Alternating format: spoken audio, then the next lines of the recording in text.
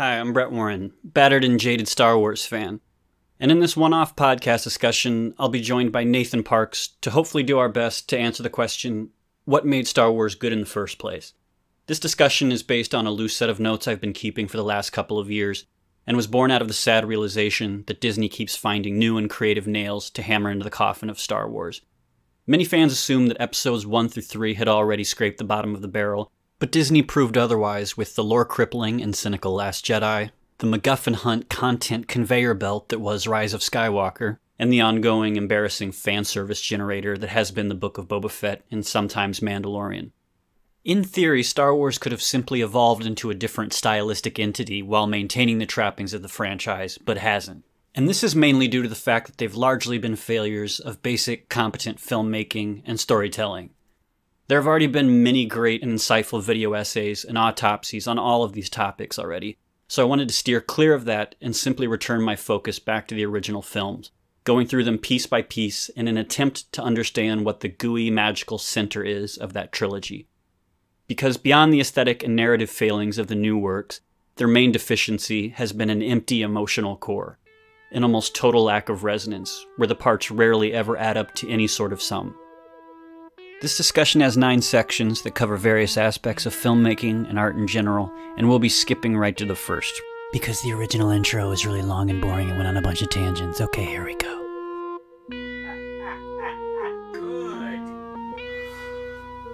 Testing. Can you hear me? Blah, blah, blah, blah, blah. Volume, volume, volume. Okay. Let's test to see how angry we're gonna get. What's the loudest and angriest we're gonna get about Star Wars? Hello, listener.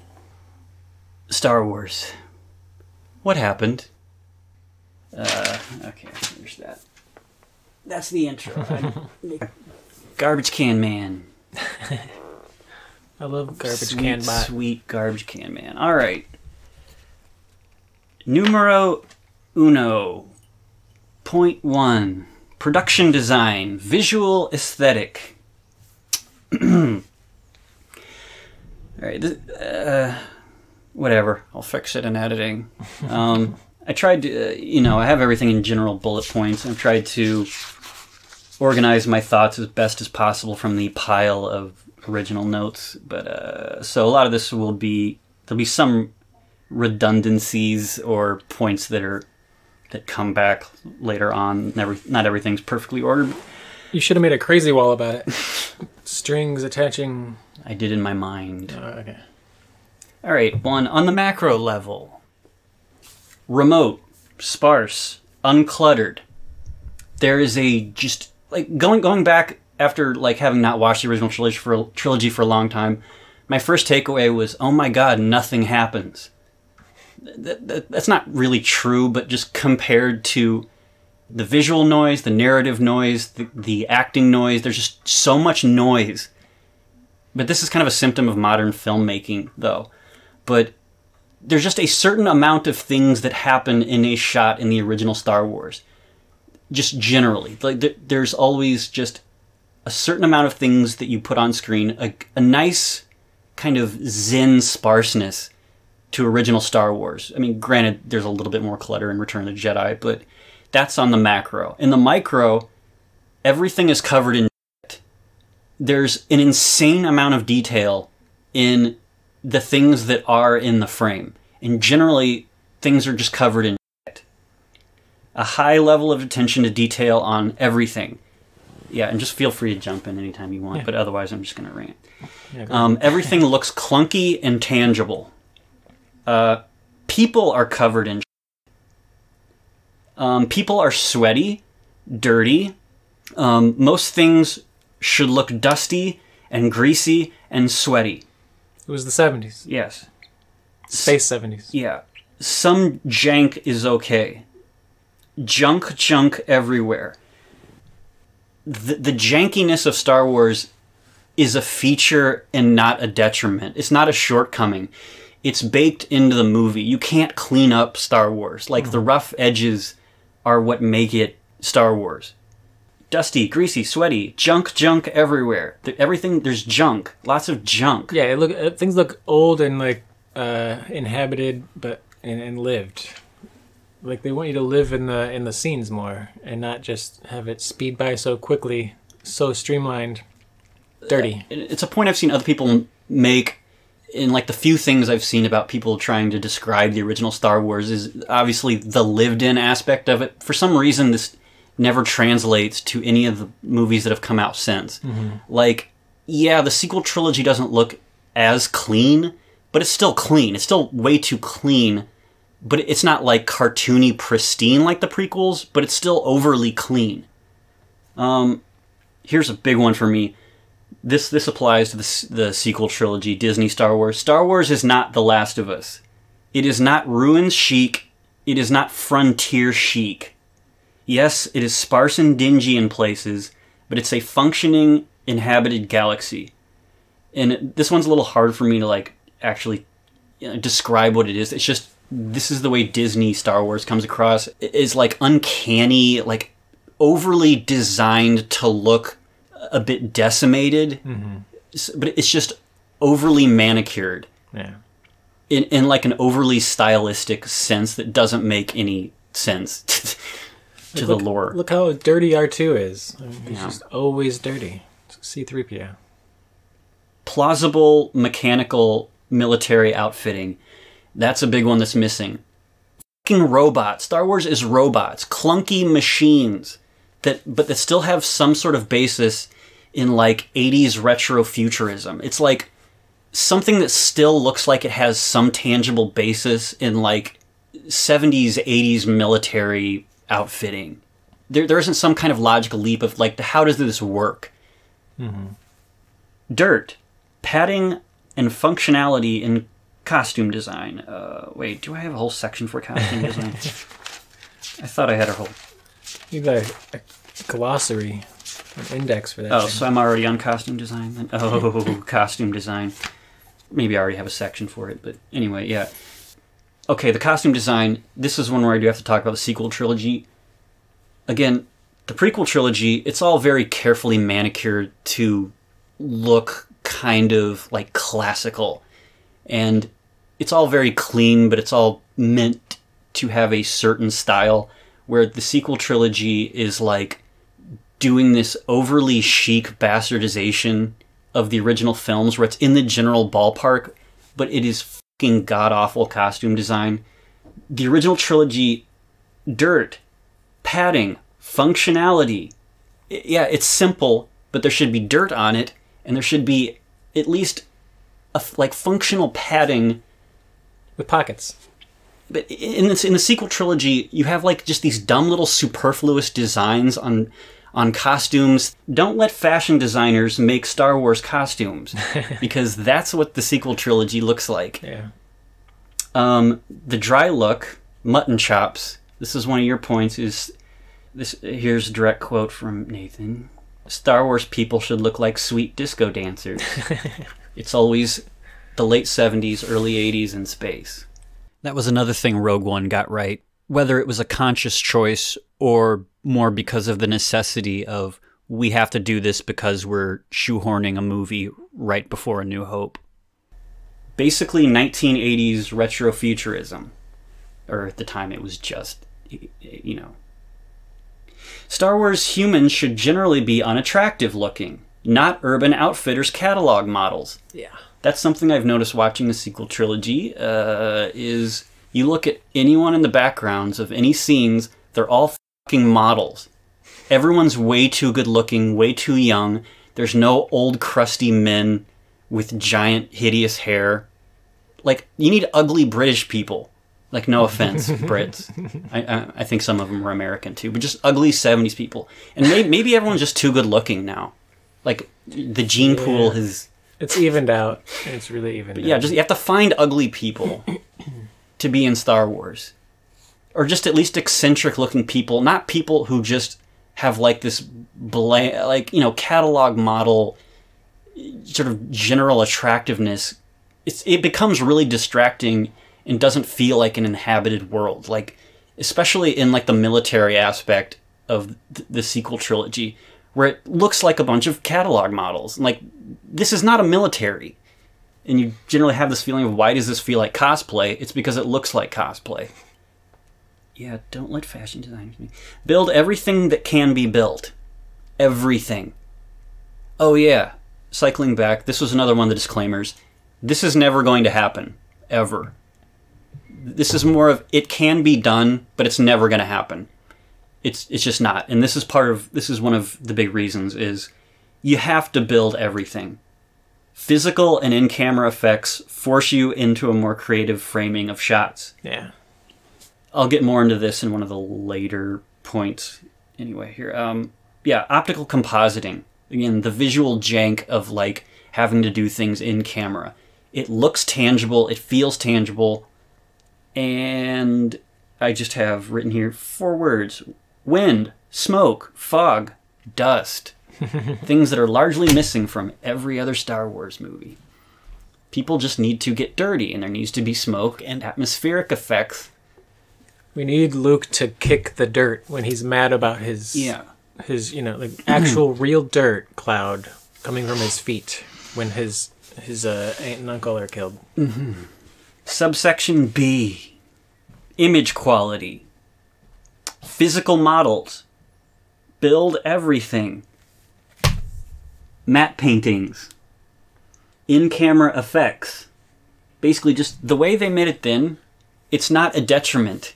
It's part of the feature and part of the allure, part of the visual tangibility. Remember how cool Cloud City looked? Yeah. Oh man, so cool.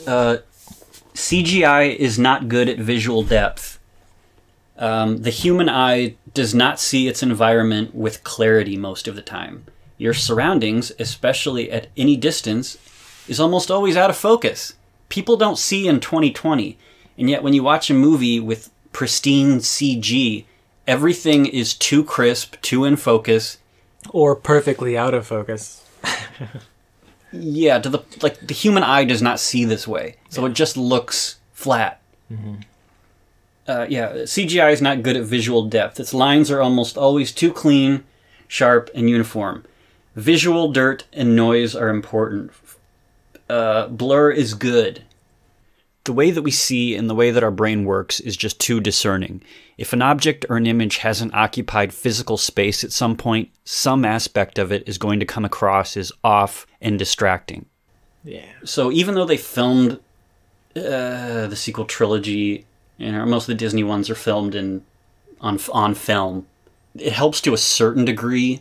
It can only provide so much layering, like very little. It's at least at the bare minimum going to give you some of the little textural stuff just at the very front.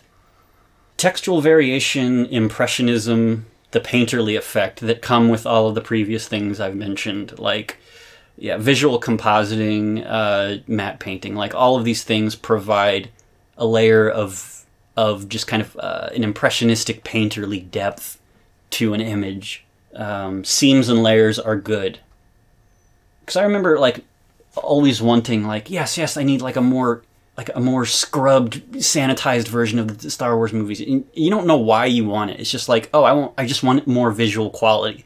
And then like as I've gotten older, I want all the crappiness. And I think some people are feeling the same way of liking, like you see in like indie games and like music videos and kind of like the 80s new wave, like just throwback culture stuff. People are starting to appreciate visual infidelity more and more, which I think is good.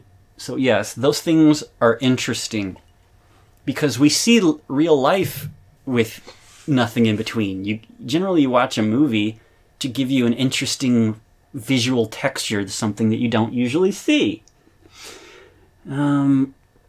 Scenes with heavy CG elements are too fluid. Pacing and scene/shot punctuation are partially achieved by the parts you don't show or can't show or include. So there's like a choppy element to things that give things a certain flow within a scene. This one's a little more nebulous. I didn't think it through, but hopefully you can connect those dots. It gives the originals and older genre films in general a more graphic novel feel. The visual jank in Star Wars is a feature, not a shortcoming. Part B continued. Lighting. This one was a little hard for me because this is way beyond my expertise. I don't have any expertise, but way beyond whatever I was able to really piece together. So, lighting. 1. Sunlight. Actual shadows. Here's a huge one I've noticed. I'm pretty sure in the Disney Star Wars movies that they don't use a light box. Is that what it's called? When you stand next to an actor with like the reflective thing. I'm pretty sure they don't use those because I never saw one in the behind the scenes stuff. And they never shoot at the proper time of day, like hardly ever. So besides the fact that there's always this like horrible post-processing to the movies for the most part, even when they're shooting just outdoors during the day, you can't see people's faces. Like nothing is defined. Do you think they just filmed during the golden hour with as little shadow as possible? Or? It always looks overcast. Like everything outdoors in the sequel trilogy or just Disney Star Wars, it always looks overcast. Everything is just extremely muddled. Like there's no shadows. Hardly ever. Natural lighting and color palette. Shoot at the right time of day. This is just general filmmaking competence. Like, just make sure that you can see people's faces and that there's good lighting. Light elements in a frame so that they actually stand out and are well defined. Please stop with oversaturation/desaturation, the gray washing, post-processing, the weird hyperactive mood lighting. I don't know, J.J. Abrams, lens flare, but he loves putting like a blue or green filter on everything. Constant dramatic high contrast in the sequels where everything is like shot like high concept so that none of it stands out. It's the white noise effect. Where in the prequel trilogy and the Disney Plus shows, there's no visual flair to anything. It's all just like stock standard, the world's most generic lighting. In Disney Star Wars, everything has a flat, dull, ambient, teal haze to it, and it's generally underlit. Yeah, so dramatic high contrast should be reserved for important scenes so that you actually notice it when it shows up. But this is another symptom of modern film, is like just general sensory white noise effect of there's never any downtime with anything like narratively or visually, so it all just becomes a non-factor. And fuck off with lens flare. That was another. All right, indoors, just white overhead soundstage lighting. That's it. When you're indoors, it should just be white, glaring soundstage lighting. Overhead. Bright, clear, white. That's it.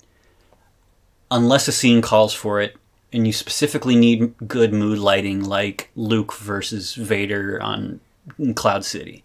That has amazing mood lighting.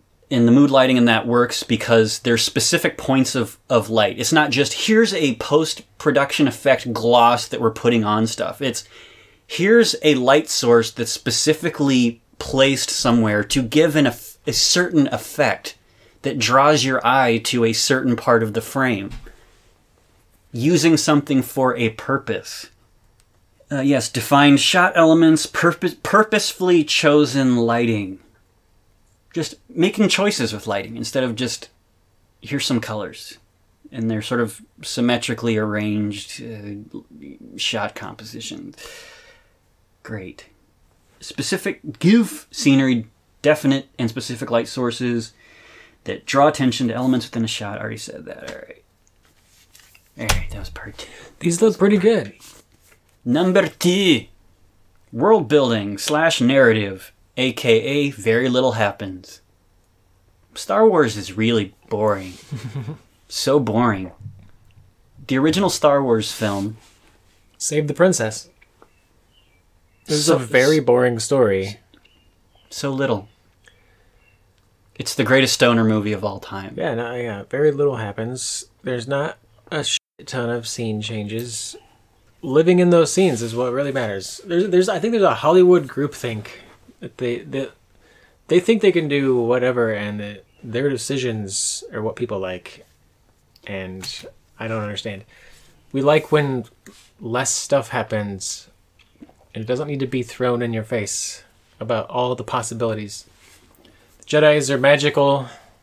and superheroes, like you always say. We'll get to that. All right. You're jumping ahead. The human... Oh, yeah, you just said it. But the human brain can only focus on a handful of elements. The original trilogy gets to the f***ing point. Fluid simplicity of movement from plot beat to plot beat. They just let things soak. Because in real life, people mostly just putter around. Like, real life is super uneventful. And in the original Star Wars gotta keep busy movies, people are mostly puttering about. Again, this is just competent filmmaking in general, but each scene having a point, an emotional point, a beginning and an end, and then letting the scene play out. Just letting the scene play out. Instead of, oh my god, we have to rush through this to get to the next thing. Like, there is almost a Zen art to the original Star Wars, the first two, where the movie has enough confidence in itself to not do anything sometimes. Mm-hmm. And there's just a beauty to that. Time between plot points significantly slower than any of the other Star Wars film, like dramatically slower. Yeah. Yeah, like just the amount of things that happen, like, I'm not going to use it for this discussion, but like, I like did a little crappy visual mapping out of just the things that happen, just the general plot points of every one of the Star Wars movies. And it just becomes increasingly more cluttered. This is, like, the original is by far the most streamlined, where it just goes from point A to point B, and then, like, nothing really breaks off. There's hardly any tangents. At most, you're ever getting, like, two simultaneous things happening. Like here, like, Tarkin addressing this Imperial Council is, like, the other thing happening while Luke learns about the Force from Obi-Wan. Mm-hmm. Like, two things. Two max. Max as the rule. Sparse... Oh, wait. Right, okay. Sparse, but plot points still unfold quickly, which is kind of part of there not being a whole lot happening. It feels slow, but it still efficiently gets from one point to the next, because there's not a shit ton of other little pointless things that they have to do within a 2 or 3 scene span. When things, I don't know why I put these in quotations, but when things, air quote, happen, air quote, they're actually given space to breathe and be explored. When action scenes happen, air quotes, I don't know why I'm putting quotes on everything. When action scenes happen, they actually stand out and are memorable because they have contrast. Mm-hmm. Double underline, contrast. To all modern filmmaking, contrast. Important. They function as a crescendo because people aren't just running around like manic weirdos the whole time. Why does this need to be explained to people? I don't know. That things need a background in order for you to notice them. So for some reason, people don't notice the white noise effect. They just want things happening all the time, but you don't notice when a thing happens when everything is happening all the time. You only notice something's happened because there's been downtime. Oh, God. It's just like Art 101, basically. Let's go back to the absolute basics. You need a canvas in order to make art on something. You can't stack a canvas on top of a canvas. All right. Almost every scene has a specific dramatic function, whether for the character or just the stakes of the film in general. Very few... there's a huge one. Very few locations.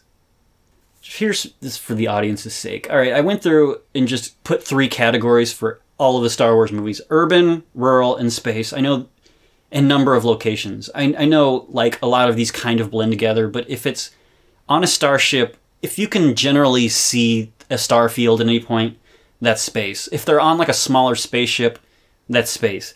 Rural is, like, if it's just mostly an uninhabited type of naturalistic place. Urban is if, you know, there's lots of people, an inhabited area. So this is all very general, but it gives you a general idea. The original Star Wars, 43 minutes urban, 54 minutes rural. 22 minutes space, 4 locations. Empire, 54 minutes urban, 41 minutes rural, 20 minutes space, 5 locations. Jedi, 45 minutes urban, 53 minutes rural, 13 minutes space, 5 locations. The only other one that's close in all of the other movies is Phantom Menace and Force Awakens, which I would generally put is like the next best ones. But even Phantom Menace, actually the whole prequel trilogy as a whole is way too heavy on urban environments and has very little space. So like Phantom Menace is 60, 45, 10, 5 locations. So it's at least location-wise. It's a bit understandable since they were the old Republic. Yeah. It's before collapsing. So, yeah, it's a little understandable. So like the locations and the amount of locations in the prequels is generally in the ballpark. So Attack of the Clones, you have 60, 45, 5 minutes of space in Attack of the Clones. And I think it's just that scene where Obi-Wan gets chased by Jango Fett. 6 locations. Revenge of the Sith, 80 minutes. 80, yeah, it's really heavy on just the urban stuff. 30 minutes rural, but that's arguable because it's that one weird like hole. That one planet where Obi-Wan fights Grievous, where it's like, it's that big hole in the ground thing. Mm-hmm. So that, I don't know, I just counted that as rural and 10 minutes of space. But that again only has 5 locations, but there's a huge asterisk next to that because it feels like they're going back and forth, and it starts to become really like convoluted and cluttered, like where they're going and when, because it's constantly cutting back from planet to planet. So that's a huge asterisk. The sequel trilogy, 41, 45, 24, 7 locations. Last Jedi, 28, 54, 45 minutes of space. That's why the movie feels more like a Battlestar Galactica episode. Way too fucking much in 6 locations. Rise of Skywalker goes completely off the fucking chain. 24 minutes urban, 75 minutes rural, and only 11 minutes of space time. Rogue One is 38, 55, 29, 9 locations. That's like the huge detriment to that otherwise okay movie. Yeah. Solo is 48, 66, 18, and 7. So, yeah, like... That was a MacGuffin hunt, I mean... Yeah, so you see a general correlation of if it generally sticks to the pattern of like the division of locales in the amount of locales as laid out by the original trilogy, it tends to be better. Cool space bars too. You need cool space bars. Space bars. And werewolves. With glowing eyes. Very few locations, very few major story developments, few lengthy stretches of dialogue. And when they are there, they're generally meaningful teaching moments, like generally Obi-Wan with Vader, Obi-Wan, or any of his mentors, or his dad. Generally, you just don't have long conversations at any point. Clear, concise, simple world building between significant plot points. Paced introduction of new elements feel like cameos and never overstay their welcome. Yeah, like cool world building stuff. Just obviously the biggest one is like an Empire, the bounty hunters. You want to talk about them? Why that's fucking sweet. I don't even know if there's an answer to that. They're just so cool. Because or Boba Fett in general. Like, yeah, just like minor world building that doesn't overstay its welcome. Like with Boba Fett, the bounty hunters, things that just show up. The scene on Empire of them meeting with Darth Vader, the bounty hunters, just a scene. They're standing around. Nothing happens. Why did every boy my age think that was the coolest scene? Nothing happened. It was just...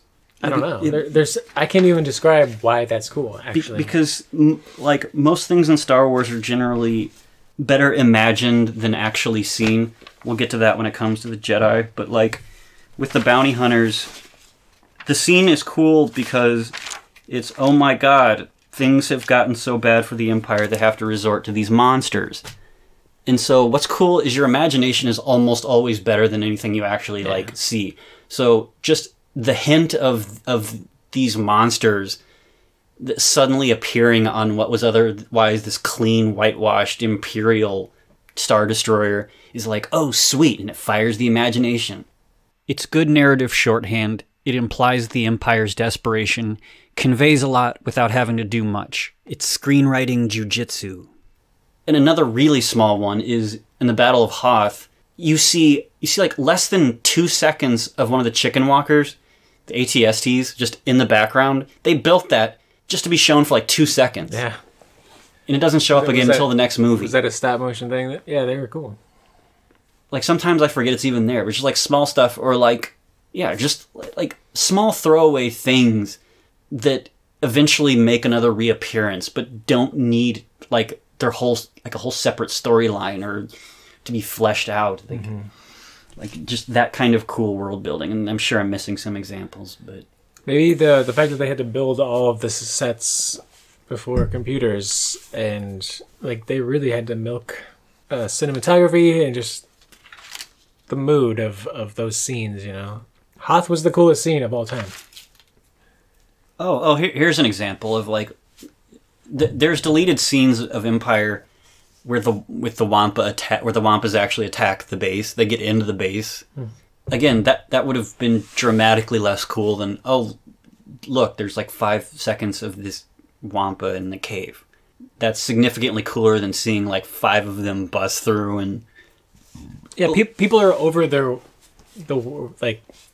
situations. It's realistic. They've dealt with their reality, and they're not trying to throw it in our face all the time. That's just like what they know. Very subtle stuff. I don't want to skip over anything because I've spent months doing this. Okay. Part 2, continued. Teasing is always cooler than inundating or overexposing. Too little is always better than too much. 99% of the time. No shitty huddle scenes. This is something that plagues definitely the prequel and sequel trilogy. Sequel trilogy just being worse at everything, but like characters constantly gathering together for exposition dumps. Like in the prequel trilogy, whenever 2 Jedi are just walking around and they start to explain what they're going to do next, like walking down a hallway boringly, like, oh, did you know this thing's happening on this planet? Or people discussing things before they do it. This just ends up being a huge waste of fucking time. Scenes just play out because it's an inhabited world and they're not putting on a stage production. Scenes play out and the filmmaker can trust that we can follow what's fucking happening. Fuck off with the overbearing narrative hand and with pandering. Just let stuff happen. Brevity, the lost art of brevity. Setups and payoffs are clear.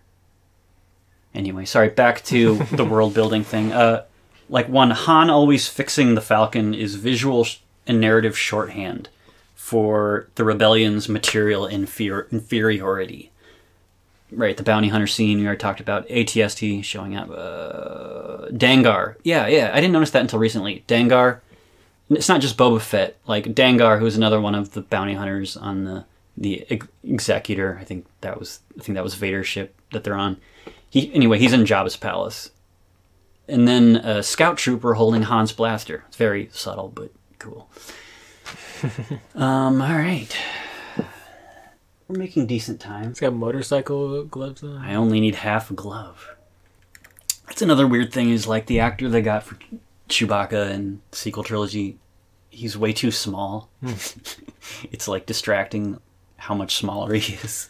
You couldn't have got a basketball, like an NBA person for that? That's fucking weird. I had seen Last Jedi like 4 or 5 times before I noticed that Chewbacca was on the planet with them, with Rey and Luke on that island planet. He's there with them. And he's just sitting, he's like sitting there while they're having like their little Padawan discussion or whatever. I had never noticed that. He's just sitting there like furniture. And my brain had just like scrubbed him out of the scene. I mean, I did remember when he tried to eat the porg, but like, all right, yeah. But like my brain just didn't connect him to being in that movie. Holy shit. That was so weird. Yeah, I barely remember that. They're not memorable. Chapter 3. It can't be memorable when scenes switch so fast. You need time. Chapter 3. Mood, tone, and ambiance. Mystery. I just have this in bold and underlined. Mystery.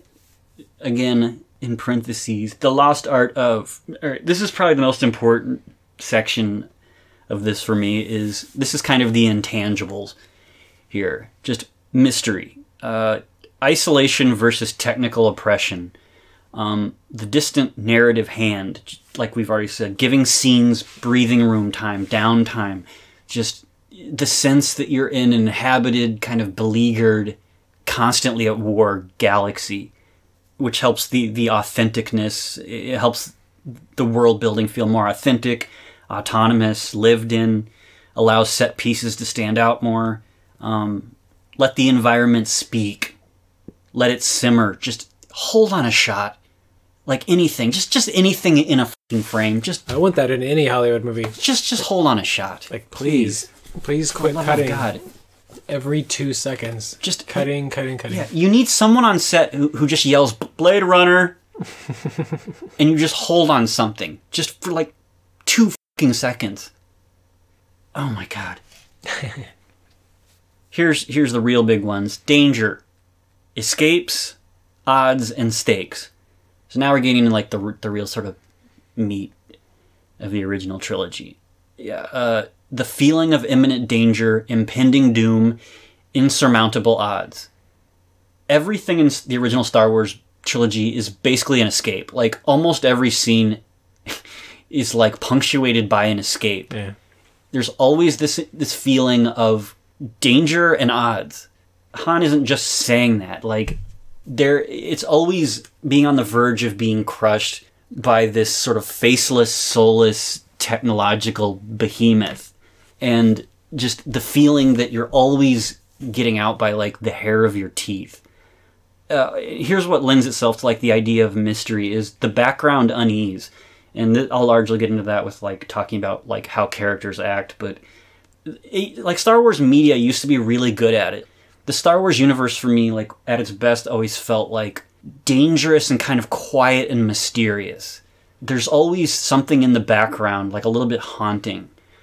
There's always kind of this quiet, intangible element in the background, like it's not just the Force, but like almost like Star Wars almost has its own kind of Cthulhu or like H.P. Lovecraft, like something off, like something underneath everything that's very ominous. I think any good fictional mythology has a central resonance to it, a soul, where all the pieces coalesce to inspire its own unique, distinct emotional response in the audience. Urgency, clear stakes. Star Wars should be a little scary. There should always be this sense of like somber desperation that never goes too far, that always has its occasional caps of sentimentality. It's kind of sad and lonely, but with always the sense of romance. Like, that's a huge thing that's missing from all other Star Wars, is just the sense of mystery and romance. But then, so you start to get like the really nebulous, kind of intangible things here. Like, what is romance? Like, it's Harrison Ford. What are you talking about? He's in the dictionary. Kind of like a fairy tale, or I think a lot of it is that spirit of the adventure serial. Like, of course, some of the dialogue is going to be campy and shit, because that's part of what George Lucas was going for, was a modern reinvention of the 20s and 30s serials. And 1940s. Where everything is sort of big and swashbuckling. And Han Solo talks about how he doesn't know about that Force stuff because he's good with a blaster by his side. And he's very a romantic hero, really. Some cuteness works because innocence, wonder, and mystery are all connected feelings, so that's why I'm okay with Ewoks. Some cuteness, just keep it fucking sparse. Another word I have here, but also a question mark, is enchantment. Again, the fairy tale thing, especially when you're getting into like Empire Strikes Back, or why the whole Dagobah and Yoda thing works so well. It's because it's basically shot like it's a fairy tale. Like this idea of going into some mysterious setting, being there for a while, and then when we get into music, like obviously that's a huge portion of all of that. Like music does the best job of conveying the sense of wonder and whimsy and enchantment. Obviously, sentimental music, like a soft glow of lighting, holding on a medium shot. That's something you hardly ever get in any of the other Star Wars movies. It's just like a medium establishing shot. Like, you just rarely get establishing shots. Ever. Like, it's so weird. Like, just an establishing shot to say, hey, you are now entering into a new scene. Something, especially if it's something like Dagobah, where it's like, ooh, like you're coming in from a distance. Musical cues. It's bringing you in psychologically. Whimsical entry points to scenes, meeting eccentric creatures, adventure. Adventure. Yes, this is... That's an enormous missing piece from everything outside of the original trilogy, is trying to define what adventure means. I think it's the contrasting emotions of fear, hope, possibility, ambiguity, sadness. All of these things kind of juxtaposed together and venturing off into the unknown instead of just a fucking MacGuffin hunt. The world is already in motion. Whatever. They're over it. People in the 70s were over it. They're over it, and they're just going. They're all very high as well. And like as they save the galaxy, they're kind of like, okay, fine. Yes. Like that's a better way to go. And we will get to that in 2 more hours when we get to characters. Only 2 more hours. All right. And we're back. Part 4. Action.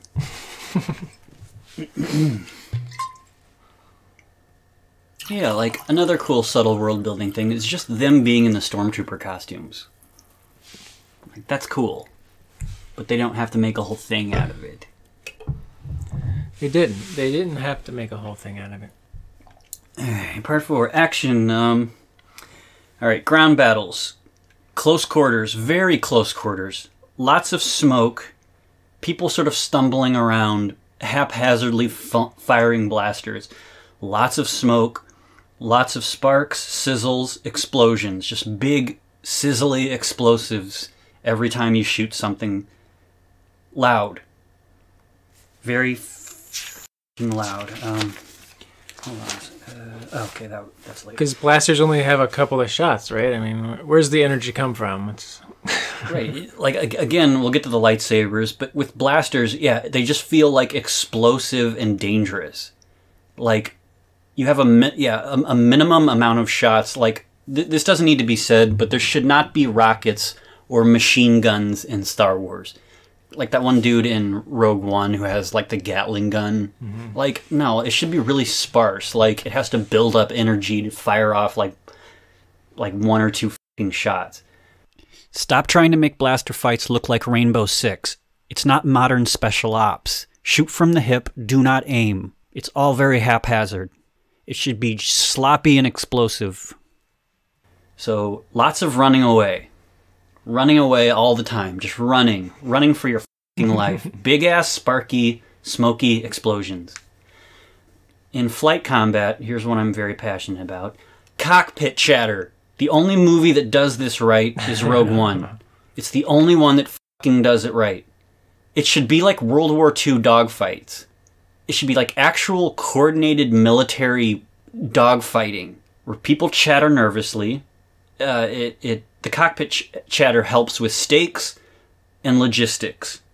It creates a whole just a general overlay of what the stakes are and subtle character building of, oh, here's this guy who happens to say a thing. Like, you'll occasionally get that in the sequel trilogy. Like, in the prequel trilogy, there's hardly any, like, aerial dogfighting at all. But, like, in the sequel trilogy, like, you'll occasionally get someone saying something, like some side character, X-Wing pilot or whatever, kind of saying something, but it's never, like, in coordination with the combat. It's always, like, hey guys, let's go down here and do the thing. It's like space combat should feel like a naval battle. It should feel like the Battle of Midway, World War II dogfights, lo-fi radio chatter, staticky lo-fi radio chatter, concise, dispassionate. Another big one is the sense of movement and speed, which again sort of goes back to how with CG, you can too clearly make like the image of like an X-wing flying through space or any ship. It always feels too fluid. Like the coolest space action scene in all of Star Wars is just at the very beginning of the Battle of Endor, when all of the TIE fighters just come out from there's the line of Star Destroyers, and you see the flood of TIE fighters just coming at you. But because you can't do something perfectly from like its inception on the horizon to when it disappears like past you in the frame, there's a choppiness where you can only show like so much of it kind of appears out of nowhere. Like a ship will, if you're really looking closely, it kind of pops up out of nowhere. But that adds to the sense of like rapidity and movement and speed in space combat. Space should be bumpy. They're constantly being knocked around, thrown around, ships getting blown. It should go ridiculously fast. I don't know, George Lucas talks about his love of racing and just movement, like with the pod race or American Graffiti, or like a lot of the stuff in Temple of Doom. Like a lot of his movies have some sort of like racing element. The mechanics of military engagement are important because it's called Star Wars. Plausible military tactics / organization. Danger. People get sweaty, bruised, and hurt. Strategy. Little guys on the run. A sense of overwhelming, insurmountable odds and imminent danger, which I'll probably keep reiterating again and again, but that's it. That's a huge puzzle piece of, oh my god, anything could collapse at any moment. People are barely escaping any given situation. Oh, there's a quote from Mark Hamill from the Return of the Jedi documentary. He says, "The Star Wars style is based on two things: the editing, pace of sequences, and the speed of movement through the frame." You have to parse that as you will. Star Wars is a series of escapes. Bombast, confined chaos, action beats are fast and loud. Swashbuckling. This is a huge one that goes back to the its lineage from the adventure serials of the 20s and 30s and kind of in the 40s. Swashbuckling. The point right before the raft goes over the waterfall. The, oh my god, we're about to go over the cliff feeling. Yeah, so it's like defining what's swashbuckling. Like what would you imagine of, people swinging, like in here, it just happened. Like Luke and Leia swinging across the... sarcasm. Swinging, whatever, them swinging. And then it was Carrie Fisher's idea to give Luke a little smooch right before they... Like, it's so subtle, but it's like, okay, they're not just brushing over it. It's like, it's so tame by today's movie standards. It's like, great, they're just swinging across a thing. It's a big deal for a normal person. Just an everyday average person. I mean, swinging across a chasm is a huge deal. Yeah, and it's that subtle punctuation of, I think she says good luck to him or whatever. She smooches him, and it's like, here we go. Okay, lightsaber battles. I'll get more into lightsaber stuff. That has its whole own subsection. But for lightsaber battles, they need pauses and variation. Again, contrast. This is really important for lightsaber battles. The lightsaber battles are not there for a show. Yes, they're fun to watch, but they're there for character development. The lightsaber is tangential. Yeah. Largely. They should be a climactic showcase for interpersonal drama / conflict, not just a dance or obligatory lightsaber time. I'm very passionate about this one. And I know a lot of people will disagree because they love the Duel of the Fates ballet. Lightsabers should be broadswords, not katanas. It should be largely influenced by European swordsmanship with a little bit of kendo, I guess. Like the the Japanese element would be like the ceremony of it. So like a little bit of the ceremony of we are engaging in a, weapon-to-weapon combat, but largely should be a heavy broadsworded weapon. And that's in contrast to the prequel trilogy, which, I don't know, through my research, it was based on wushu, which is more of like the crouching tiger, hidden dragon style of flippy sword. Open doors, you can do anything. Open your soup can. Just use lightsabers for everything. It's a lightsaber-based society. So, like in the sequel trilogy, they got a little bit better about it, where it's not just a dance, but they went too far in the other direction. Well, it's too much of a mixture of it, where it's too much of a mixture, but also in the wrong direction, where like the lightsabers feel heavier again, but it's still too clumsy looking, where it's like too clumsy and brutal, where most of the time it looks like they're just flinging around their lightsabers. So it's lacking that ceremony. So I guess it's happening right now. We just have it on the background of Star Wars 77. Here's Vader versus, Obi-Wan. Like, this fight's irrelevant. Like, it's Obi-Wan's suicide. Yeah, Cry for help. It's irrelevant. I don't know why people bitch about this. Like, who cares?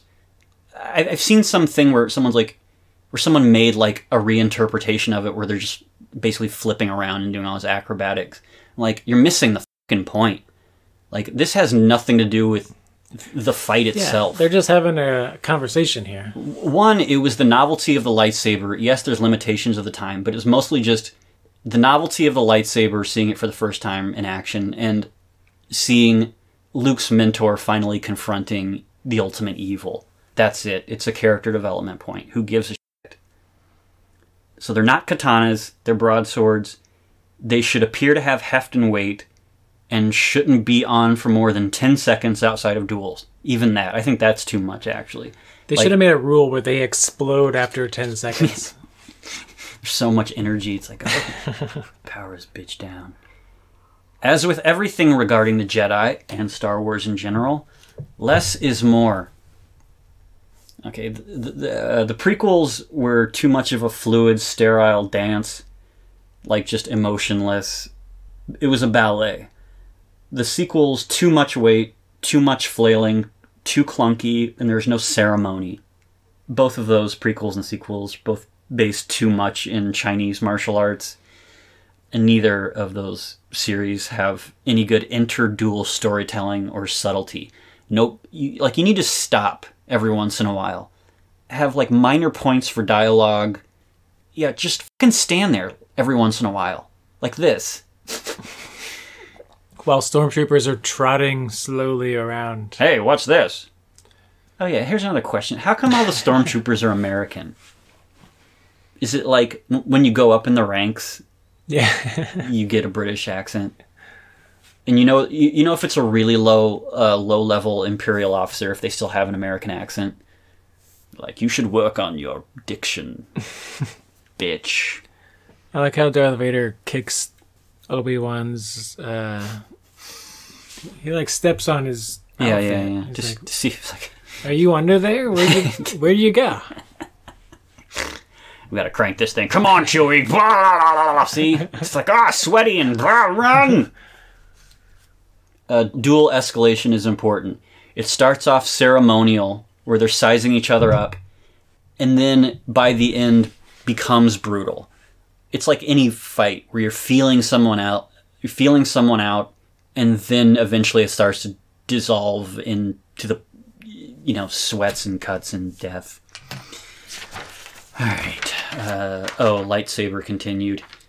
Here's a quote from George Lucas, who apparently forgot his own thoughts.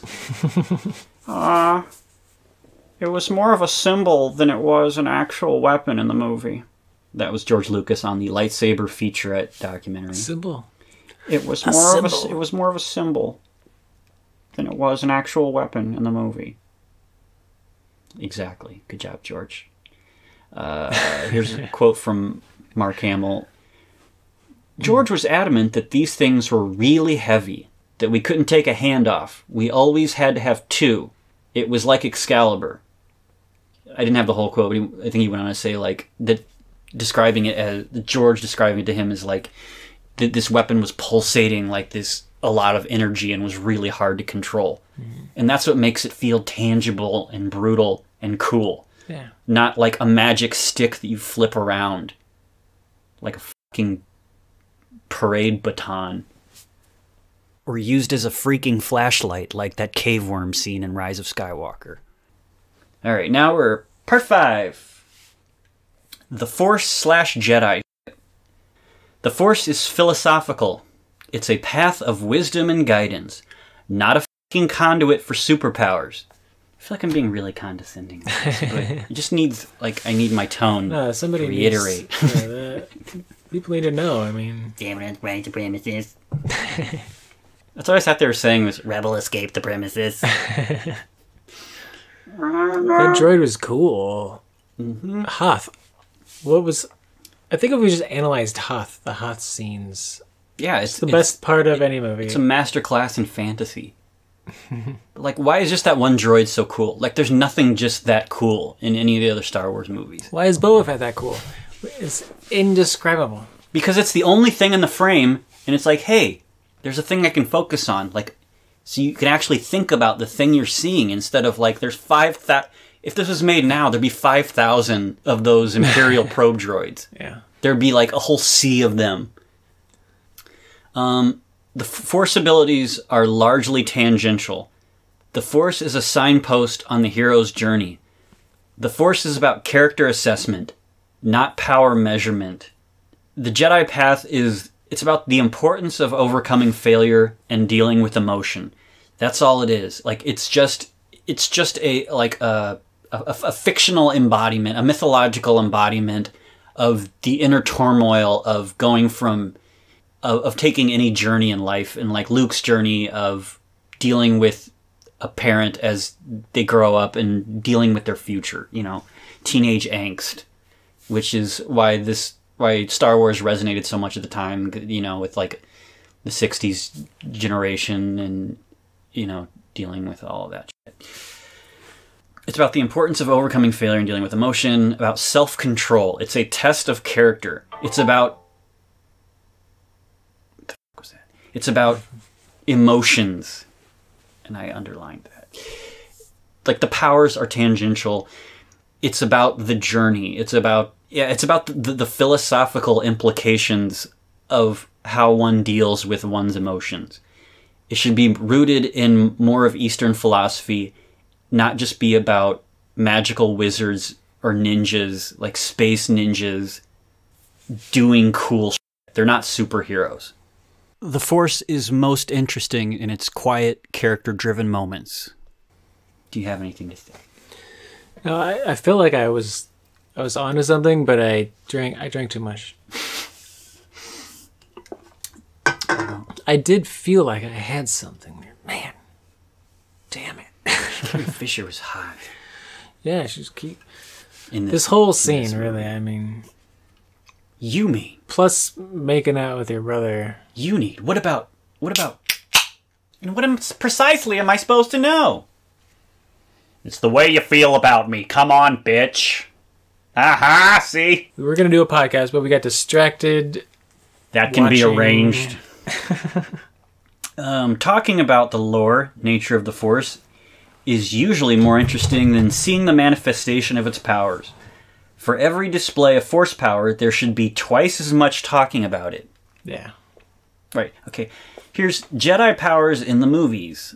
In the original Star Wars, like, here's all the things that happen. There's very little, like, displays of the Force in the original trilogy. In the first one, Luke ignites Anakin's lightsaber. Obi-Wan does 2 Jedi mind tricks. There's the Vader-Obi-Wan duel. Obi-Wan vanishes. I guess that's a power, right? Or it's a manifestation of the Force.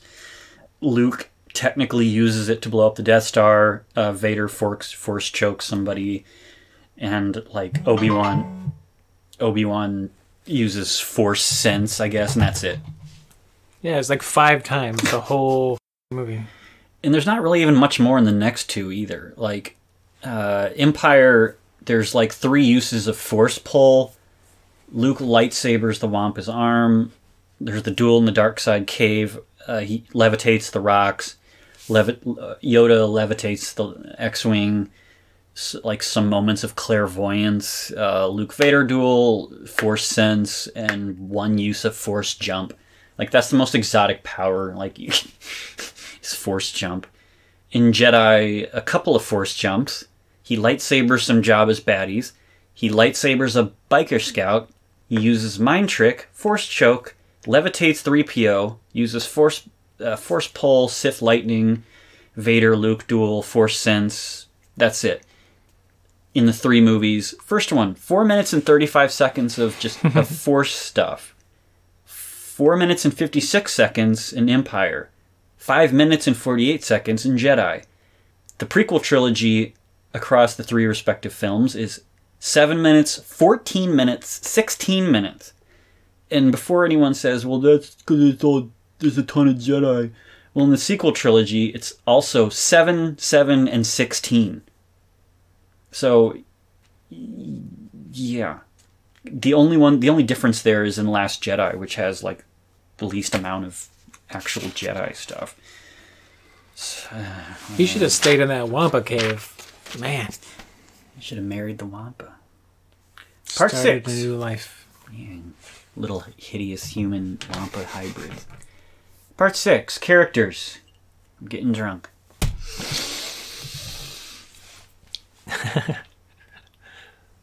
I think this is the bread and potatoes of the original Star Wars trilogy, because this is typically what people complain about with... Who eats bread and potato? You mean bread meat? and Meat bread and and butter, the meat and potato. the meat and bread. You're mixing your analogies. The breads and the meat. Because especially with the prequel trilogy, everyone's a wooden, boring idiot. And in the sequel trilogy, everyone's a manic weirdo. So, like, getting the characters right, this has been, like, the thing I've had to put the most investigation into. And eventually we'll get to the thing I think we've agreed that we like the most about Mandalorian is Carl Weathers. Carl Weathers, wherever you are, you're a beautiful human being. He's the best part of any... He just makes anything better. Yeah, in general, but he's definitely the best part of any Disney-related Star Wars thing, acting-wise. Alright, so Part 6, characters. I penciled in pride, consciousness of one's own dignity. Because, like, this sort of goes into the acting style of... There's like an acting style that's a little bit gone extinct or passé. So, like I said, the prequel trilogy, everyone's wooden and non-existent. Then in the sequel trilogy, they went way too far in the other direction, trying to do like this sort of Joss Whedon quippy, where no one acts seriously or takes seriously their environment. Mm-hmm. So, like, in this style of acting that largely in the 70s and 80s, this sort of presentational style of acting, where at least in Star Wars, part of that is that everyone has, like, a distinct ego. Like, they have you can tell their mode of existing in the world. People act... Okay, here's just a bunch of words. In the original Star Wars trilogy. Shady. Smarmy. Mysterious. Dangerous. Aloof. Bureaucratic. Cranky. And that's a big one. A huge one. Cranky. Cranky.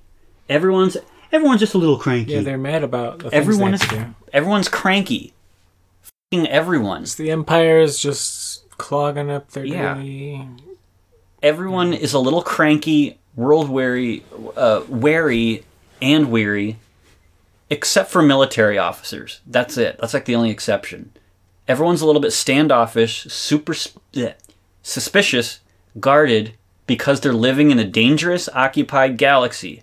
Everyone is nervous, anxious, bossy, sassy, tenacious, forceful, eager, alert, and unsure. So that's what adds to the feeling of sadness, is that they could all die at any moment. Mm-hmm. So everyone's just a little cranky because they're always in these situations where they're just constantly in danger and acting accordingly. So getting back to the acting style, which is hard for me to pin down, but like affected theatrical style of acting, which is a little smarmy, charismatic. There's a sense of urgency. Like they know they're playing a character and they're being more presentational about it, where it's the character they're playing takes whatever they're doing seriously, but the actor knows that they are portraying something. They're not trying to, like, there's no naturalistic acting involved here. That's a cool shot.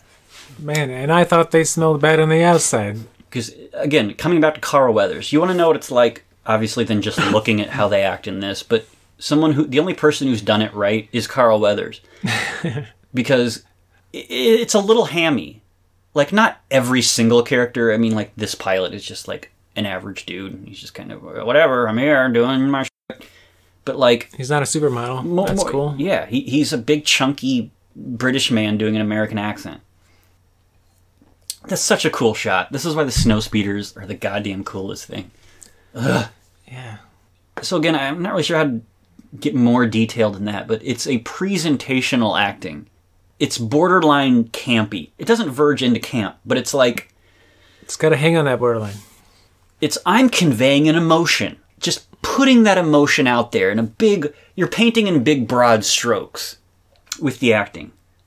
Like, affected, a little smarmy, charismatic, a sense of urgency, a little cranky, weary, wary, but everyone has kind of a noble presence, which goes back to the idea of pride, the consciousness of one's own dignity. Moody, and a sense of wide-eyed wonder about your environment, but you don't call attention. So it's the balance of having the sense of wide-eyed wonder, but still acting like you've seen the things that exist in this fictional universe. Character mood should be directly proportionate to circumstances. So when nothing's happening, people generally act dull and moody. But when a thing happens, they get panicky and cranky. There shouldn't be constant overlap of where, like this fucking sequel trilogy, where everyone's just acting like a manic asshole the whole time. This is one of yours. Living action figures. Not emotionally disturbed or manic weirdos or cardboard cutouts. And there should be a clarity of delivery where you're not doing the Joss Whedon thing of talking over each other or like mumbling lines or like that thing. Yeah. There should be a clarity of delivery. Yeah, because people are over it in Star Wars. They're just over it. And they're stoned. Oh, I love this General Raikan. See, look at him. He's the perfect gruff. Okay, sorry Disney, but Star Wars needs old white guys. Crusty, meat-faced old white guys. It's the only time where old white guys are very needed. See, there is a woman in the scene, and she's a secretary. She's somewhere in this shot. I don't know. Okay, the main group. Han, Luke, Leia, and... oh, there she is. She turned... What? Did that have something to do with me? They've got cool coats. Their coats are cool. I know. Like, I want their 70s jackets. Yeah, like, I don't know if I think I said it. With the costume design, like, actual padding on shit. My God. Do not let fashion designers make costumes. Because, like, there's no padding on anything. God, in the sequel trilogy, there's just no padding. It's all just, like, superfluous, hideous details that are just distracting. Like, this all feels functional. Yeah, I've never watched the original trilogy and just noticed a bunch of because it should be cool. It should be interesting, but like you shouldn't be noticing costumes, like or sound design, or really like nothing should really be standing out other than if it's purposeful. Like here comes the executor. Like okay, that's cool. They're showcasing a thing, but that's part of the lived-in world. Is like there shouldn't be distracting elements. Oh my God. Okay, so the main group, their general dynamic, Han, Luke, Leia, Lando, camaraderie, ball-busting. The comic relief comes from conflicting egos and a dash of ham. the main group doesn't really even get along a lot of the time. Yes, they have their sentimental moments, but again, there's where contrast comes back into play. You notice those sentimental moments because they're fighting most of the time. Leia's bitchy, Han's bitchy, Luke can be bitchy, especially in the first one. Situational panic. General Veers! Oh, I love this part when he just... why was he standing, like, right behind him? That's too close. You don't stand that close to Darth Vader. I love this guy. Very weird. Lando and Han are the archetypal rogue. They're always in a little over their heads and trying to present like they know what they're doing and are in control. Aliens should act like fucking space aliens. Yay, that's that. Weird creatures. Here's where it gets a little shady. I'm not sure where to put the line, because, like, whether it should all be humanoid aliens, because it starts to get weird. I mean, like, Yoda's fine, and Jabba's fine, but, like, a lot of the smaller puppets start to become distracting and weird in Jedi. So I think just keep it mostly to humanoid. Like Jabba's little pet or whatever. Right. Salacious Crumb should have been deleted from... He didn't need to be there. We don't need Jim Henson. Like, as much as I love Max Rebo, didn't need to be there. Max Rebo. So really just keep it to humanoid aliens who act like aliens. And I'm talking specifically to the TV Mando. Oh god, I love the Executor. Oh yeah, here's another subtle world building, obviously. When the next time he comes in and when he has his helmet off. Yeah, that's cool. In Vader's little... Coolest shit. Vader's meditation One of the best scenes. Or whatever. There's, what's his name from Last Crusade? He says, truly, this is the cup of Christ. This is the cup of a king. Oh, right. You chose unwisely. So yeah, aliens. All aliens should act like aliens. Please, Mandalorian and Boba Fett shows, stop making alien species just talk like whatever comedian they cast in that role. They talk like never YouTuber from Earth. Yeah, never speak English. Aliens should not be speaking English. Yeah. They should just be fucking aliens. If they even have to talk. Intelligent English-speaking aliens is Star Trek. Like, just they should be side characters, like 90% of the time. Like, not even side characters. Like just set dressing. Soldiers/pilots are protocol and banter machines. Background characters. They go about their fucking business and they don't stand around mugging for the camera like cosplayers. This is the only time where that sort of happens, but this is for a purposeful scene, like the one huddle scene before the Empire arrives. Droids, specifically R2 and 3PO, provide punctuation to scenes. They act as surrogates for the rebellion's ingenuity and anxiety. And George Lucas has talked about it many, many times of like, oh, R2 and 3PO are kind of the key to this, and but I think what he he described him as like a Greek chorus. I don't know what he really means by that, but I think what it means is that like the dynamic between R2 and 3PO is sort of sassy and high anxiety and quippy, so that the main fucking characters don't have to engage in tension-breaking behavior, like they do in the sequel trilogy. You have robots do that for you, so that your main characters don't have to act like assholes. Imperials, the Empire, the only movie that got them right was Rogue One. Fantastic job. What's his name? The Empire are not foaming at the mouth space Nazis. They're a soulless bureaucratic control mechanism. Yeah, they don't seem to care that much. No. The only Imperial officer who gets like angry is the one that Vader chokes in the first Star Wars film. Mm-hmm. The one in that little board meeting. What's he say? Like, he hasn't provided you the clairvoyance to find the stolen battle. Your devotion to the sad religion has not helped you conjure. Right. So the one Imperial officer who displays emotion gets his ass choked. And this helps provide a contrast for the Emperor as the ultimate evil when he finally shows up. God, yeah, the Battle of Hoth is the greatest thing ever. Mm-hmm. Why? I don't know. I don't know why. Snow is cool. AT-ATs are just really cool. The slow impending doom of like the zombies, the slow moving zombies. Mm-hmm. I don't know. So the scene just had it. It just did it. I know. Well, this goes back to production design, but I just want to discuss just the mountain of difference between the original AT-ATs and those guerrilla AT-ATs in Last Jedi. Like that is a case of just egregious over design. That's everything in the sequel trilogy. Is they just took everything from the originals as the basis and then just added more crap on top of them that didn't need to be there. And then on top of that, it looks even worse because it's not a physical model. Oh god. Okay. Part 6. Oh wait, here's another quote. Stop motion is cool too. Oh wait, no, this isn't a quote. Yes, stop motion.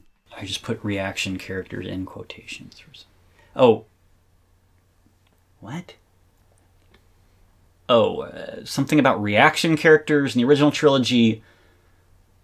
Oh, the whole thing about like the fish out of water, someone who can, so that not everyone is just dryly like I already live here. You know, the classic fish out of water who helps audience surrogate. But like Luke keeps that to a extreme minimum. The droids, I don't know what I was going for this. I'm editing this part out. No, he was a fish out of water at first.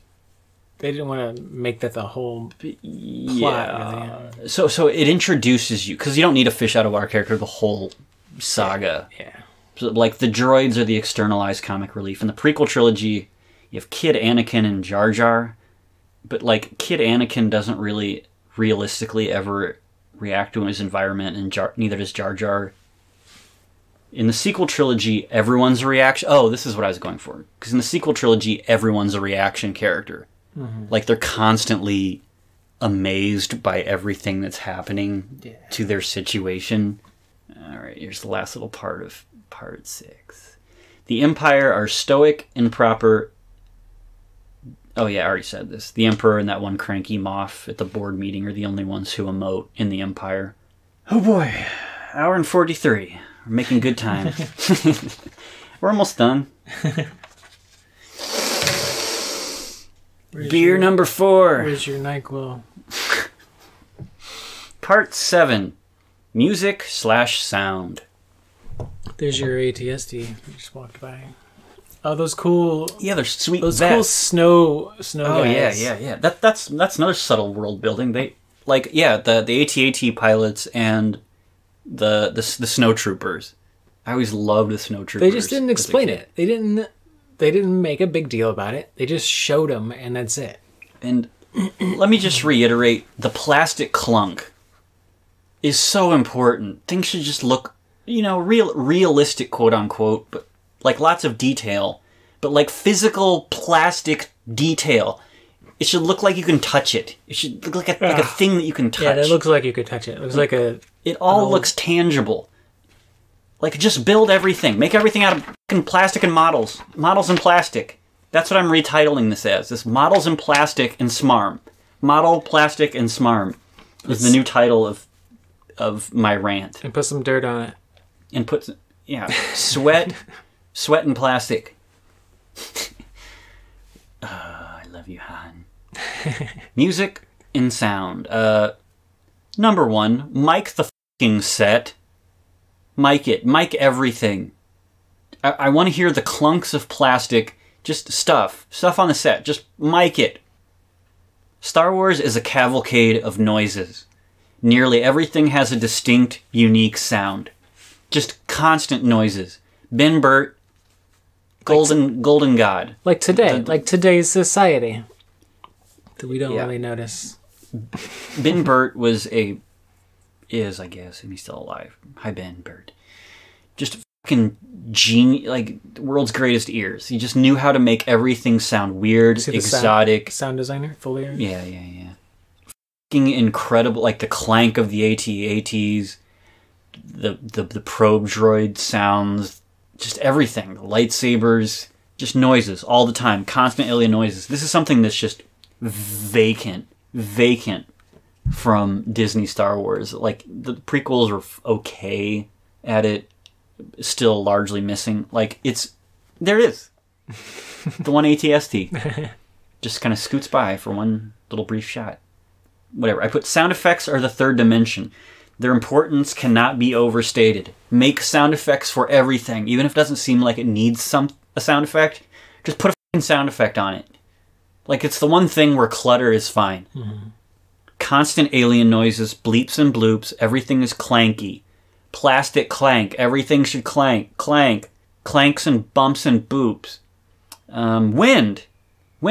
For the love of God, smoke and wind. Wind noises. Remember, you know how we live in an environment? And, like, you're constantly hearing noise and wind? Laser blast should be fucking loud. Oh, now we're back to the lightsabers. Lightsaber sound. See, yeah, they were so cool. I know I'm getting drunk and or passionate because I'm clipping more often here. Anyway. Oh, I was wondering why this is quiet, because I forgot that usually when we're podcasting, we're listening to, like, loud music. And just yelling. Lightsaber sound. This one's super, super fucking important. Something just went missing with the lightsaber sound after the original trilogy. In the originals, there was an unnerving, lightning-esque, weird, balloon twisty sizzle, electric sizzle to them. Yeah, like, it was unnerving. Like the crackle, that cackle sound. There was a lot more dimension to the sound effect of the lightsaber originally that just went missing, to where now all it is just... Someone's hitting a low note on a synthesizer. Yeah, like it's just too... All they did was just take, like, the bare essence of the lightsaber sound effect, to where it still technically sounds like it, but it's still missing all of that gross. It's because the rarity of how often lightsabers met. It was a big deal. With lightsabers met back then, it was a big deal, and now it's not. Yeah, way more... the electric sizzle, crackle sound was way more pronounced in the OT. Music and sound effect are interlinked. They often work in tandem, and sometimes your brain just morphs the two together because, like, sometimes I can't even imagine it's hard to hear just the music without my brain, like, superimposing some of the sound effects of the scene, because they just work so beautifully in tandem. John Williams. I could have just done his own whole subsection, but John Williams. I guess this one's a little harder because I have to just say John Williams in his prime. But just as a basic, again, this just goes back to competent filmmaking. But actually being able to hear the goddamn music, which you can't in the sequel trilogy, it's mixed so fucking low. Mm-hmm. I wouldn't recognize it. I didn't even know there was any until rewatching it. The prequel stuff grew on me a little bit over time because, it's hard to beat the Imperial March and all that original trilogy stuff, but for some reason the it kind of grew on me over time. So maybe time does have... It's a good piece of music. Oh, this one's going back with lightsabers. There should be no music until the climax of a lightsaber duel. Almost every lightsaber duel... I thought I had a more in-depth note on this. But, yeah, with lightsaber duels, it always starts off silent. And then the music kicks in at the tail end of it when it starts to peter out, or, the climax. The only exception was in the Return of the Jedi throne room duel, where it has the choral, that low choral, that ominous thing mostly throughout. That's the only time. The prequel trilogy is kind of 50-50 on this. Sometimes they get it right, sometimes they don't. Sometimes they wait towards the end of a duel to bring in music, and then other times it'll be just generic fanfare from beginning to end, but it's kind of hit and miss. The sequel trilogy is almost the entire time just bland adventure-y fanfare over the entire fight. The only exception is Finn's portion of the lightsaber fight in Force Awakens. Music should be allowed to do the heavy lifting every once in a while. Like, here we are, coming up. Perfect. The asteroid chase in Empire, it's pretty much just a showcase for John Williams' music in this whole section, which is like the greatest piece of music he's ever written. Just absolutely chilling. The whole asteroid field piece has a beautiful arch to it and progression where it begins with the Imperial March, that big intimidating thump, and then goes into the roller coaster ride of the main brunt of the asteroid chase music, and then gently lands the plane with Empire Strikes Back's love theme. Mwah. So beautiful. Why did Chewbacca just say that so precariously on the edge? I mean, how does gravity even... Was he trying to kill him there? Yeah, weird. Passive aggressive. See, if that was the sequel trilogy, Ray would have caught it and thrown it back at his head. Oh, okay. So here we're getting into like the problems with the actual music. Okay, so like the prequel trilogy, the music isn't as memorable, but like it's hard to top this.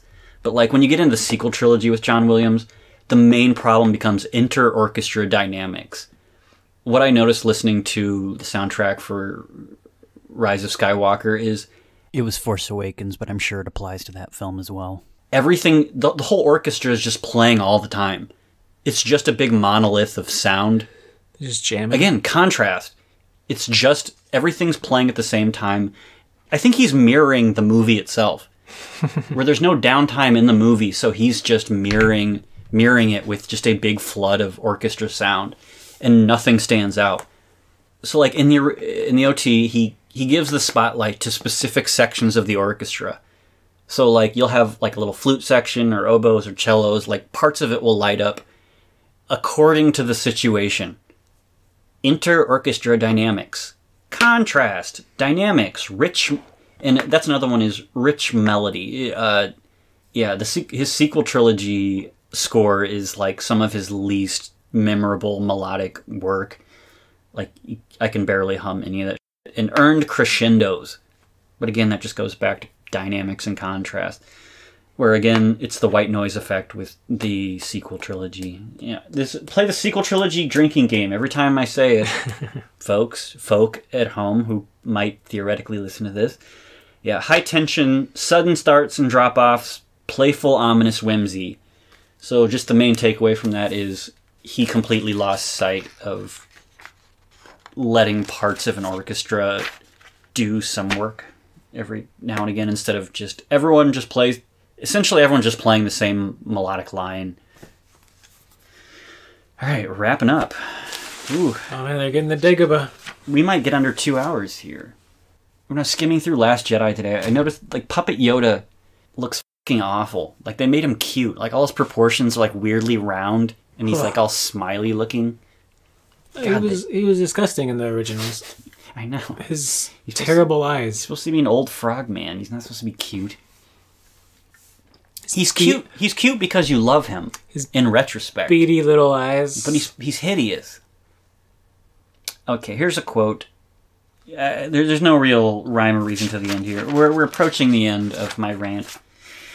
Here's a quote from. I'll save that till last. That's a good quote. Just miscellaneous. Camera work, no low angles, and very little handheld, if at all. No circular movements, and really no panning at all. Like everything's just a static shot. Okay, yeah, these are all kind of disconnected thoughts here. These are just things miscellany. The original trilogy was basically made by a team of scientists. Looking back in documentaries on the original trilogy, everyone looks like yeah, there's moments of fun, but mostly people look like strung out and overworked and serious because what they were doing was really hard. I understand, like, filmmaking has gotten easier, but maybe it shouldn't have. Because when I watch the behind-the-scenes stuff from the prequel trilogy, everyone looks bored and is mostly standing around. But in the sequel trilogy, everyone looks like weirdly just... It looks like a cocktail schmoozing party. Like a Hollywood cocktail. Like, everyone's having way too much fun. Yeah. But none of it translates to the screen. Like, I don't think anyone was working. Their shooting philosophy seemed to be... A team of VFX artists will fill it in. Just shoot it. And... so I'm not saying, like, art can't be fun, but, like, there should still be some kind of focused intensity, and it's hard to really gauge just from, like, a documentary, but, like, it's night and day looking at how people were working between the various trilogies. Next point. The hero's journey is about seeing the wounded child behind the monster. It's about redemption, catharsis against oppression and limitation, the natural world, the human spirit versus faceless synthetic bureaucracy. Here's a... Did I have something else to say? Where are you going? Go on. Next point. The enemy of art is the absence of limitation. That was an Orson Welles quote, apparently a secondhand Orson Welles quote that he may or may not have said, according to his biographer. Limitations inspire creativity. Totally. I get that shit, man. And I think we're going to have like a whole conversation on this one.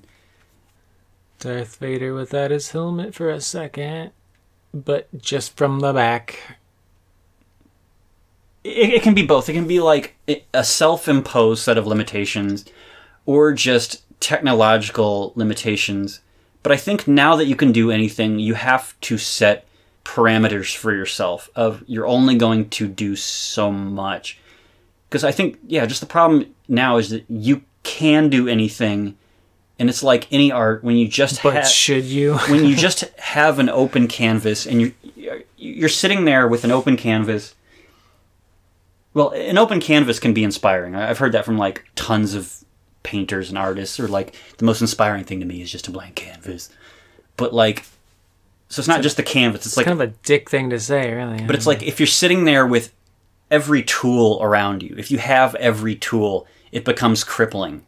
Mm-hmm. So if you have immediate access to every option, then your thinking brain starts to turn too much.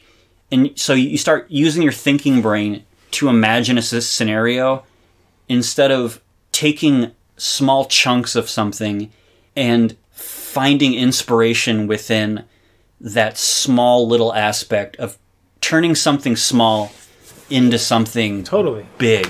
Like they designed tiny little sets. These aren't huge sets.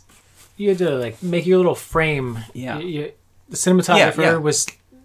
You had to squeeze people into this frame because you couldn't build a whole planet. Yeah. You had to just build this tiny thing, maybe with some mirrors and some other stuff to... Yeah, exactly. You only have so much space that you can... And that comes back to like the physical environment mostly, or just with a matte painting.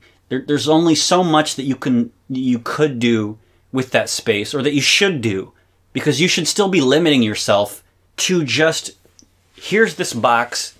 There's a limited amount of space in this box, and we have to fill it the best we can. And so you pull out all of the extra weeds and bullshit. You have this little garden, and you're just choosing the best you can, picking the cream of the crop to fill your frame with. In summary, it's about viewing scene design more as diorama or vignette than as sandbox. Narrowing the scope and sharpening the focus, whether imposed by external limitations or self-imposed by artistic discipline, in order to create a specific, well-defined, and transformative slice that informs the overall bigger picture. Another point was just the lost art of adventure. What is it? What is adventure? It's the play of imagination, innocence, sincerity, mystery, and danger, which I talked about at the beginning. But like, just the sense of adventure is dead. Like, we're too cynical. And that's why this is never going to actually happen. Well, they make adventure in more recent years about tons of crazy coincidences, and the original trilogy didn't. It wasn't coincidence heavy. But I think the big thing is sincerity. Like like the ability to like put your heart on your sleeve out there, like that's the romance of Star Wars, is just saying, this is beautiful. I know, like, it's silly. That's kind of like a lot of 80s fantasy, like a lot of late 70s, 80s, early 90s fantasy is, because this has, like, Empire has a lot in common with, like, damn it, what are those other puppet movies? Not really Labyrinth, but like Dark Crystal, where there's that similar quality where just sincerity is dead. And that's why this is never going to happen again, because people aren't willing to be silly, because there is kind of a hokiness and a silliness to this. And people always want to think that they're above it now. Like, you, Ryan Johnson. Sorry, I'll edit that out. But like, he's the ultimate case of that. I don't think he's a bad guy, but like, holy shit, he really thought he was above all of this kind of thing. Which is why the movie's so emotionally dead. Because he doesn't see the magic in this. He just sees the logic within Star Wars, like, over the years kind of collapsing in on itself, and like viewing himself as the guy who needs to fix it. Instead of, just enjoy the magic, you fucking piece of shit. The end. You're gonna edit that out? No. And the last quote, which I'm gonna end on, I think I covered everything. Oh, thank God, I've been working on this for so fucking long. 2 hours, yeah! Last quote from Richard Schickel from the Making of documentary. I think he had the best quote, which sums up my whole outlook, philosophy, belief system on what really resonates at the core of original Star Wars and is just beautiful and timeless and is like a bright, shining beacon amongst diarrhea dump of content, which is the rest of Star Wars. He says, "The magic of Star Wars does not lie only in its brilliant special effects.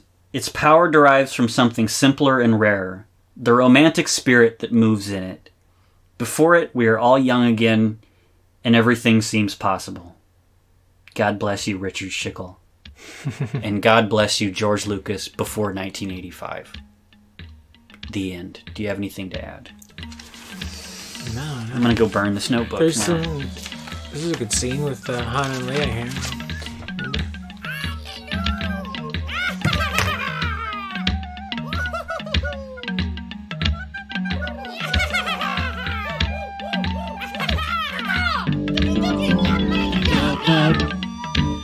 Say yup yup. Eska pupa chiki, botonge kama jume down. Yup yup. Me say yup yup. Eska pupa chiki, botonge kama jume kwan. Kama jume kwan. Shama gume tama. Yup yup pupa jama. Sama kule down. Yup nup, we say yup nup. Just got PGP, but on beige I'm a do-wa. With your patel, some cook patel. Does it put you go? Just to put your jaw. Hallelujah, Bollywood, yup. Motherfucker, yup nup. Eska puka chiki, botonge kama jume wa. Kama jume wa. Kame dume woo. Jabba dooba jabba. Jabba dooba doo. Eat the gabagool. Time to break the law. Celebrate the law.